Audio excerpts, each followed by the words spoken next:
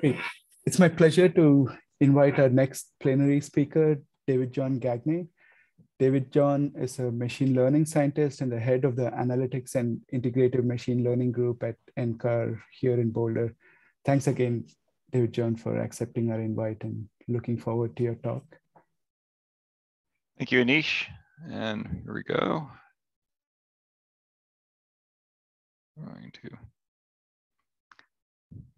Today I'll be talking about comparing and contrasting physics, robustness, and explainable AI for subseasonal to seasonal forecasting. If you are attending the Trustworthy AI Summer School last week, a lot of material here will be fairly similar, but I'm going to try to have a kind of more S2S focus and try to highlight how physics, robustness, and explainable AI I think play key roles, especially in all across weather and climate, but also especially in the S2S domain. I also want to give a large shout out and credit to Maria Molina, who was my co-presenter last week and contributed a lot of the slides on explainable AI. So the kind of why are we interested in looking into trustworthy AI and all these different components of AI for S2S? Based off a lot of, especially research in recent years, S2S forecasting provides a lot of opportunities for AI to potentially improve improve the prediction of different quantities at varying longer lead times, especially because our NWP models struggle to produce skillful predictions in the S2S framework because we're kind of getting into the chaos overwhelms this kind of initial condition signals. There's large scale forcings that offer predictability, but how well they're captured, there's still a lot of open research on that. And there is a lot of data available. We have lots of observations and model output, climate model output, reanalysis that we can bring to bear on the problem. But it's also a regime that offers many dangers for effective AI. The biggest problem is that the number of events in our S2S forecasting record is far smaller than the dimensionality of event data. We have a very, especially if you're predicting things like kind of on an annual basis or things like ENSO phases, there's only a few events in the observed record. So it can be easy to fit a multitude of models, many of which may overfit to that signal. There's also a lot of the interesting signals beyond the dominant ones, like ENSO and the MJO. A lot of the other kind of teleconnections are fairly weak and don't have maybe strong predictive power, especially compared with some of the things you may use for shorter lead, like short to medium range weather forecasting. And this means that as tempting as it is to maybe try to apply your giant deep learning models to S2S, and there's certainly been some good examples of how this can work. There's also a lot of potential for overfitting and getting not so great forecasts. So how do we? What's the path forward for S2S and machine learning or S2S machine learning forecasting? I'll argue that if we can incorporate physics, robustness, and explainability into the system development, we can build trustworthy AI systems for S2S that are effective and robust and will hopefully provide improved forecasts and understanding. Across different weather and climate domains, there's been a lot of interest in machine learning recently, and it's been driven by kind of the promise of machine learning in other domains like image recognition or language translation, for instance. In these cases, you have some big data, giant data sets of millions of examples that we can then feed into our giant black box AI.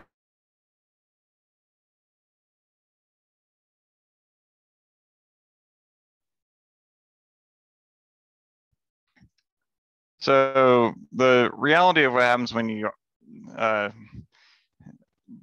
of like this internet connection issue, if you're bringing in real world data sets, they're often very noisy, and the AI model may or may not be able to distinguish the kind of some of the noisy or biased signals from like whatever the true signal is. And this results in biased and inconsistent predictions and poor model performance, especially when you're trying to apply it in more of a real-time setting.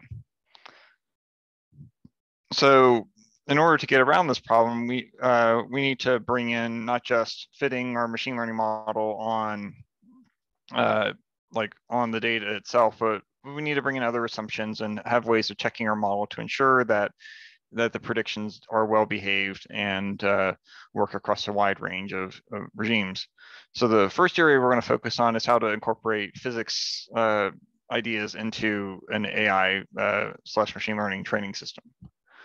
The reason why we want to do this is that our machine learning models are meant to optimize any kind of data, and in doing so, it's often possible to fit many different machine learning models if you spend enough time tuning them to get a similar accuracy on a given data set. This is called the Rashomon effect, because they have very different assumptions, but on average will produce about the same error in their predictions. However, with all these models, there's no guarantee that a more accurate model or any one of these models is going to obey physical properties better. And some of them are likely to, but without any constraints, they probably won't. So if we can add some kind of physical guarantees into the training process, we can constrain the set of acceptable models to ones that not only have low error, but also conserve mass or energy, or use like non-dimensional inputs or other things like that. In the process, we can also maybe fail to find simpler models sometimes. So how do we actually incorporate physics into machine learning? You can do it throughout the machine learning pipeline. It can be as complex as simple as how you select your input and output features.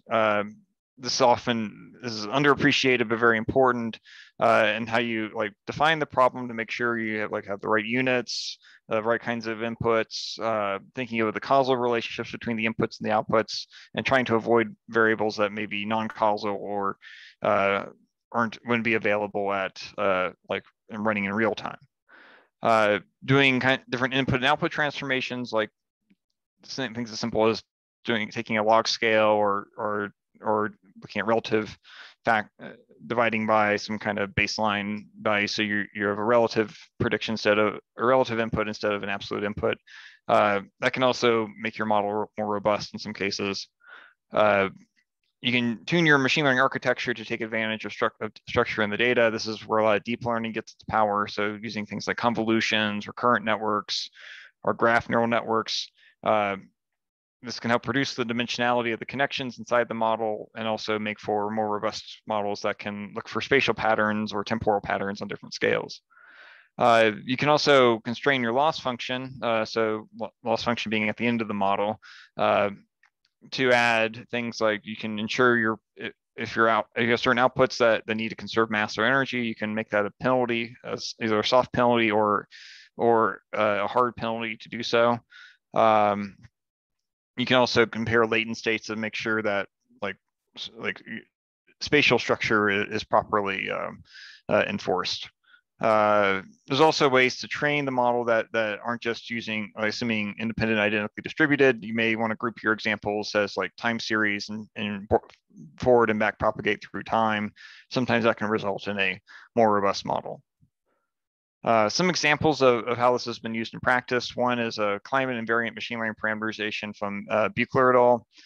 In their case, they used a mix of kind of soft constraints on the loss function, as well as setting up the model itself to ensure that its inputs are more climate invariant by using things like relative humidity instead of mixing ratio. And also enforcing mass and energy conservation to high precision. As a result, their convective parameterization was much more accurate and much closer to the truth without kind of these large deviations that you can see in the convective heating profile. Another example from Gagne et al. They did some other tuning of the inputs and outputs, and how they like connected the whole system together to make it physically consistent and completely stable. In this case, they were also doing a convective parameterization, but made sure to predict fluxes instead of like kind of absolute values of these quantities. They also diagnosed certain quantities from the things they predict rather than trying to predict everything directly. And as a result, they ensured all the quantities were consistent with each other. And this resulted in a stable model. They've gotten this working with both regular neural networks and random forests. For our own group, one project we've been working on is emulating an atmospheric chemistry model. In this case, we initially used a regular multi-layer perceptron fully connected neural network. And after a lot of tuning, we're able to get a pretty good fit to the time series of our different chemical species, like our precursor, gas, and aerosol. But you'll notice there's a lot of spread. So we just, given random initial weights, we trained an ensemble of neural networks. So they capture a lot, the spread captures the signal, but we're not capturing, say, this diurnal pattern in the data.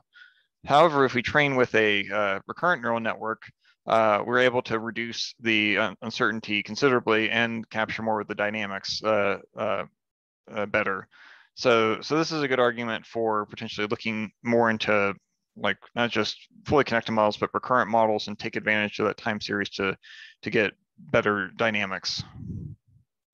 There are a lot of ongoing issues in, I think, physics-based ML that still need to be addressed.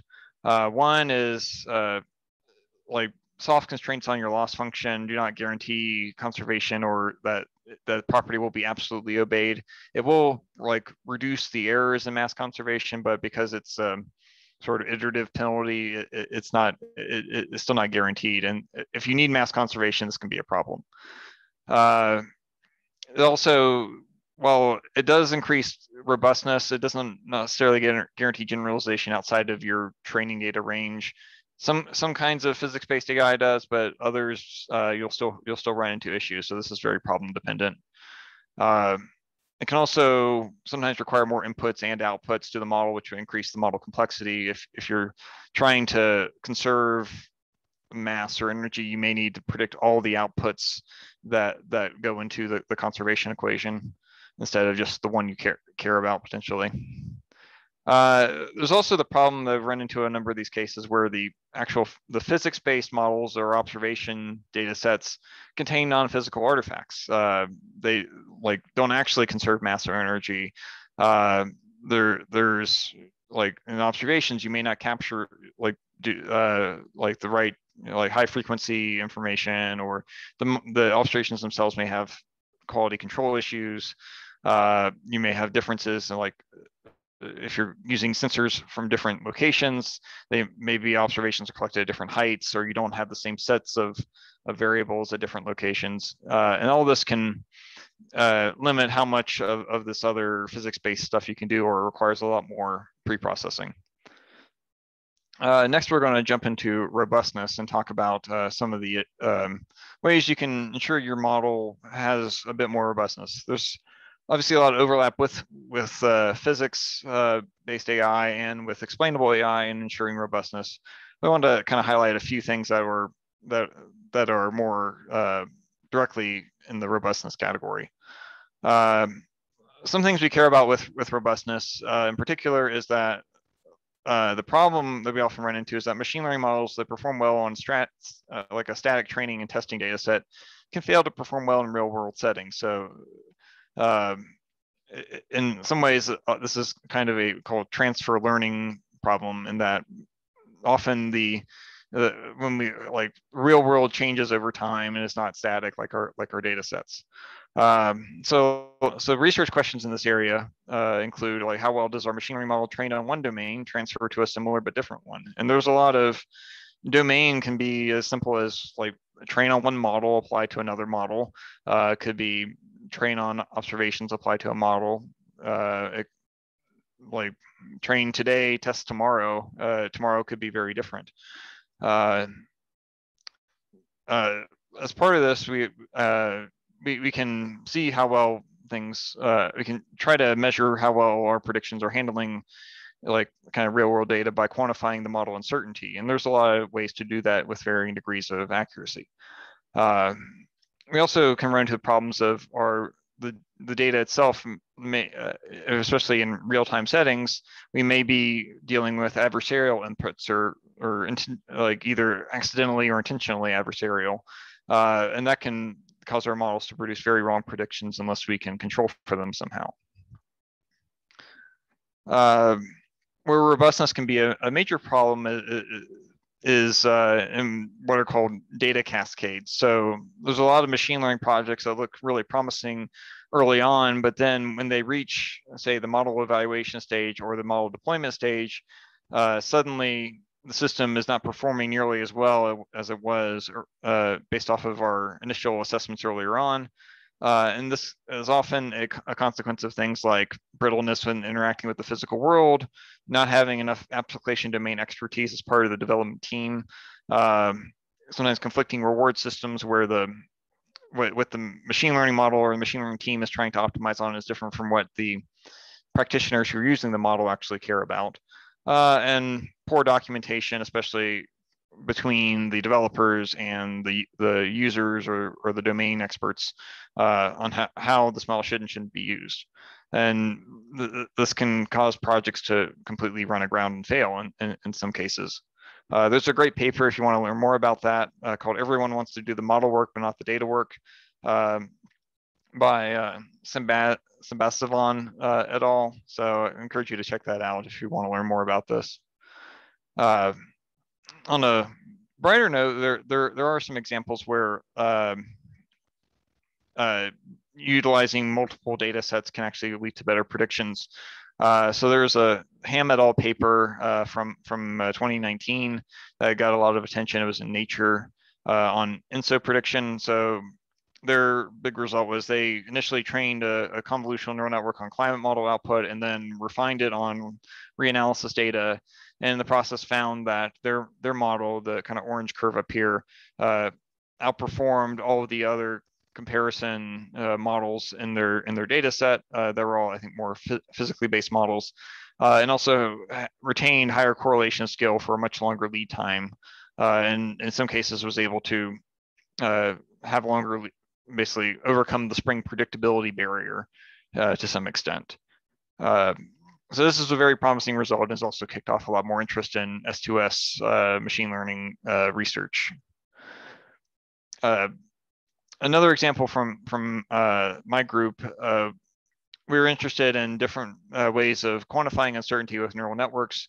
And this problem is more of a kind of analysis, assimilation type problem where we want to estimate ocean mixed layer depth from our surface satellite and or model fields of the ocean, I should say. And we compared a bunch of different uncertainty quantification methods and found that some of the better ones are those that basically assume a certain distribution, like a Gaussian distribution for the predictions and predicts the properties of that distribution. And this seemed to work better than sampling methods, which are a bit more flexible what kind of distribution they can represent, but tend to be more under dispersive. We have an example of what comparing a linear model trying to estimate mixed layer depth anomalies and a convolutional neural network. And while it's not a perfect recreation, it does recreate the broader scale patterns in the anomaly field quite well. We also run into two other problems with our data that can limit robustness. One is distribution shifts, where weather and climate data will contain non-stationary processes and artifacts due to both natural and human causes, whether it be issues with the instruments, like someone relocated a weather station, how the climatology has changed, or satellite instruments degrade over time and become uncalibrated.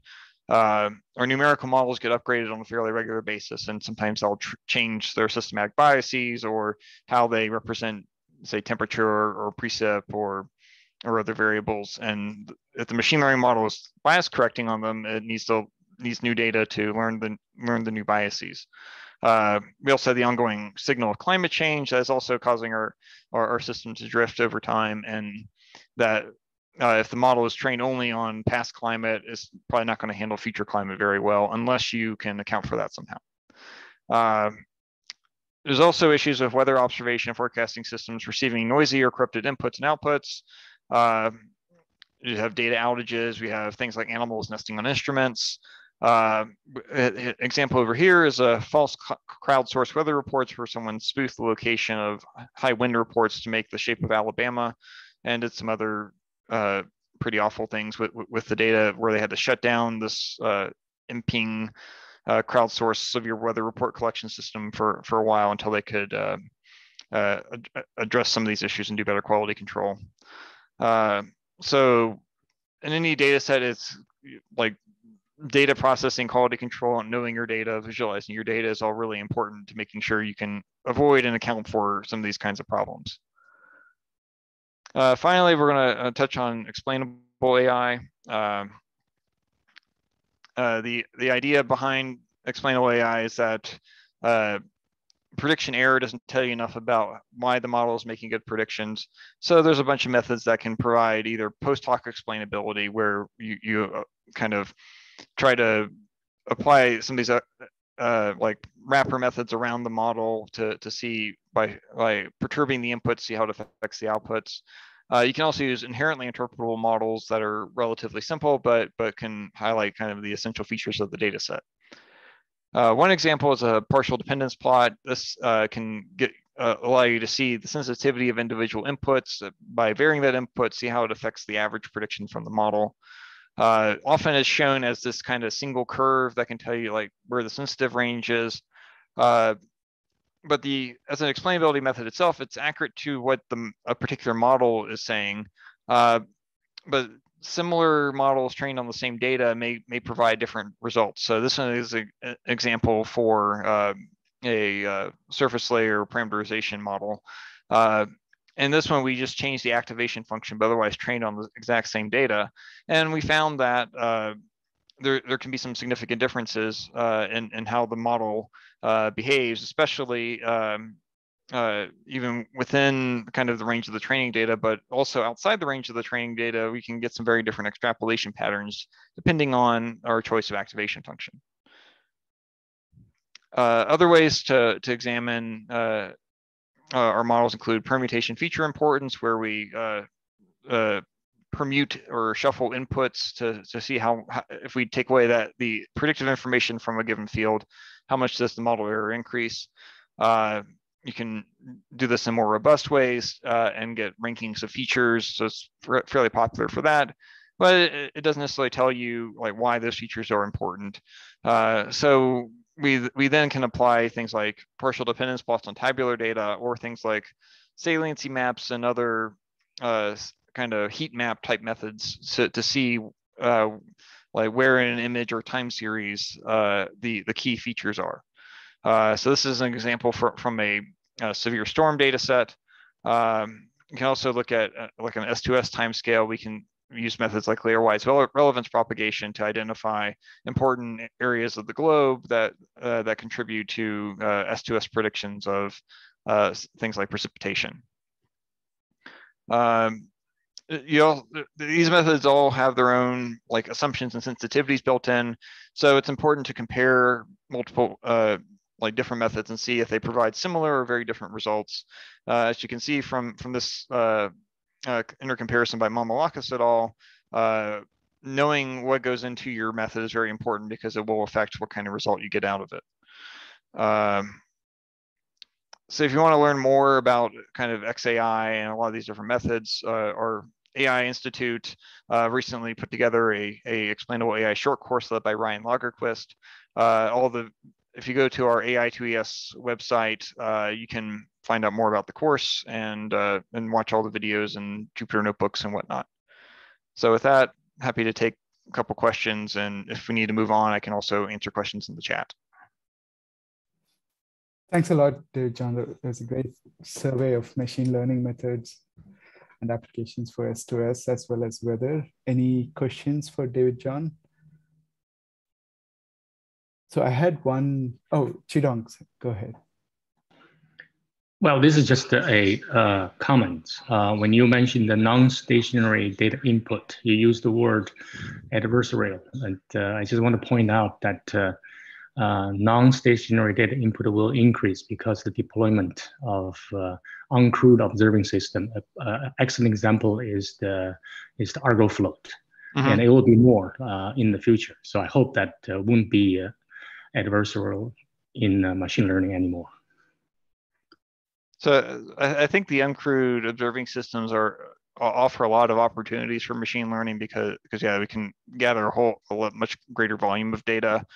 But yeah, I think that's for those kinds of systems. There's a lot of potential for them to like knowing the potential for different biases or like like different ages of floats or different kinds of drones, collecting whatever information you have.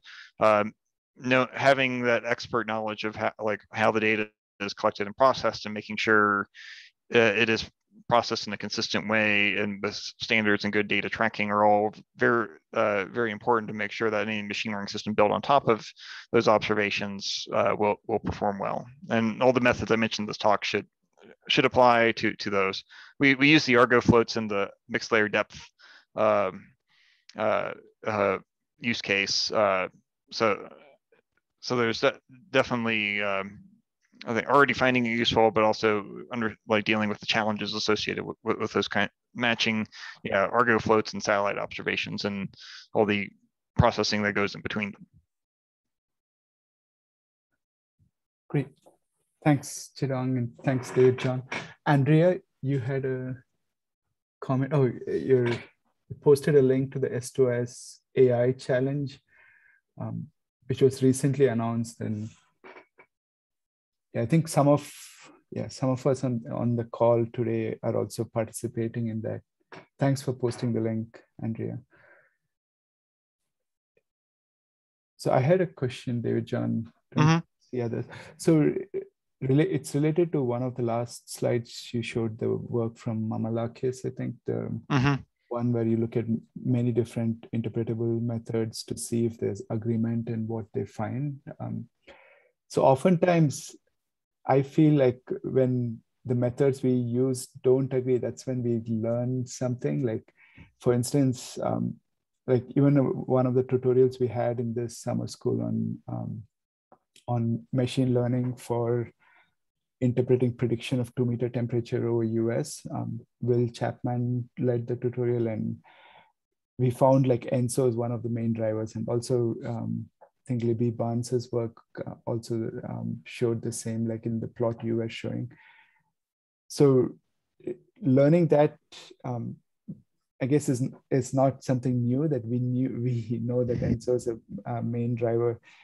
But something we would like to learn is new modes or new sources of predictability, right? And so would you have comments on how explainable AI, even if the signals are different, how can we learn new sources of predictability on S2S timescales? Yeah, that's a good question, Anish. And I've been kind of, wondering that myself. Theoretically, with the right collection of heat maps, you ideally should spot new areas that don't make sense that weren't found to be important before. But in my experience so far, most of the time the machine learning models tend to pick up on kind of the most obvious signals, and because those obvious signals are often so strong that the machine learning model is liable to not really pay much attention to other signals unless you take out the really strong signals. And even then, the weaker signals are weaker by definition. So it's they're more likely to have a lower signal to noise ratio and are harder to, I think, pick out. There's also a problem of confirmation bias where you kind of look at the heat map and you're like, oh, of course, I can explain this particular heat map. There's obviously some weather phenomenon there that is the cause, but then you could generate a random heat map with similar spatial correlation and then show it to someone, and it's possible that they could make up a story for that particular map too. So I think it's I don't have the solution to the problem yet, but I suspect it's some form of like making sure you're pre-registering your kind of what you already know, or have some way to like robustly test like a hypothesis of that this is where most of the signal should be coming from, and being able to account for that in order to like eliminate the already known, and hopefully if once you eliminate that, then that might reveal the novel parts. Yeah. I will say there are also people trying to do things, other kinds of novelty detection techniques, where they compare with, they have some other baseline model that's like a linear model, and then compare that with the neural network outputs, and then where they're different, that may be the new signal.